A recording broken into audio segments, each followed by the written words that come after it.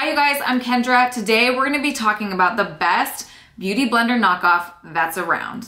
I've been a makeup artist for 15 years. Beautyblender has really only been around, I think, for like the past 5.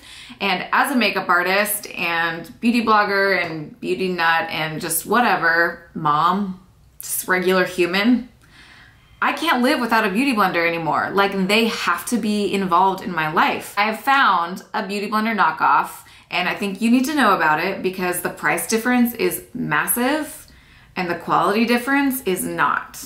See how that works? So let's talk about it. Ready, set, go. If you like anything that I'm sharing with you today, make sure that you give this video a like and then subscribe to my channel so that you don't miss out on anything that I will be sharing with you here in the land of citizens of beauty. Here we go, friends. These are them. Here they are. This is the original Beautyblender and this is the knockoff version. So let's get up really close and you can see the original Beautyblender that has been used, definitely. They come in other colors. I think I have a green one. Green guy. The bottom you can see is really rounded. And when I'm using the Beautyblender, I just roll it on my face. And what I like about the Beautyblender is that it has the pointed tip, so I can get it really nice into the crevices of my face and blend out really, really well. So it really is nice. Now, the knockoff looks like this. The knockoff is from Real Techniques, and it has a flat edge like that. So it doesn't really have any roundness like this one does, but it does have the point, which I really like. However, right here is pretty round, so I can still get the same effect where I'm rolling, and then I can get the point and I just kind of stipple around my nose. The flat edge I honestly don't really use very much. There it is. I don't really use the flat edge very much. I just don't. But the side and the point, definitely.